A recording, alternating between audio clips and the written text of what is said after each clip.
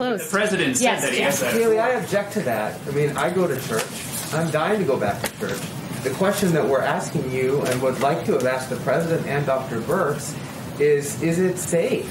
And if it's not safe, is the president trying to encourage that, or does the president agree with Dr. Birx that people should wait?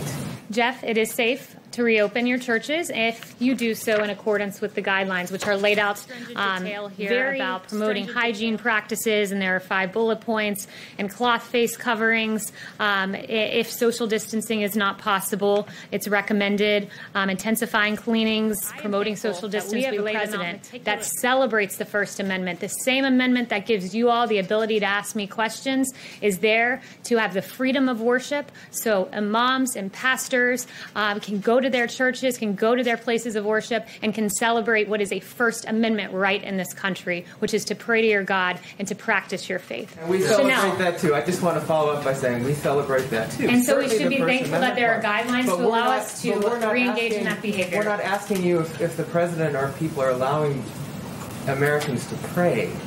That's not the question. To gather in their places of worship, to attend church services, to pray together. And the president has laid out a clear path. The CDC has laid out a clear path for this to take place, for our First Amendment to be exercised in a way that is safe in the world. Silence for your confidence. Do you hear what I hear? Doors are slamming shut. Limit your imagination, keep you where they must. Do you feel what I feel? Bittering distress. Who decides to express? Do you take what I take? Endurance is the word. Moving back instead of forward seems to be absurd.